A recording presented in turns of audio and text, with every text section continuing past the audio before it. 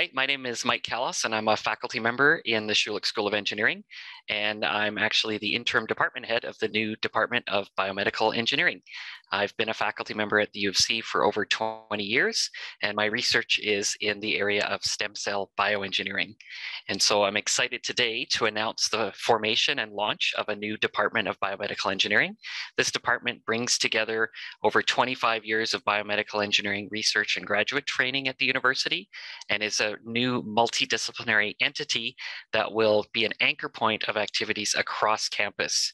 And so we are partnered with the Cummings School of Medicine, the Faculty of Veterinary Medicine, the Faculty of Kinesiology, and the Faculties of Nursing and Science to offer graduate training across all of those disciplines, as well as research activities that span a number of different areas. We also have a new undergraduate program, a bachelor's degree in biomedical engineering, that we just launched last fall. And so we're very excited to be able to coordinate all of those graduate, undergraduate, and research activities in one single place in the new Department of Biomedical Engineering. So if you're interested to learn more, please check out our website, and hope to see you there as a student or a collaborator.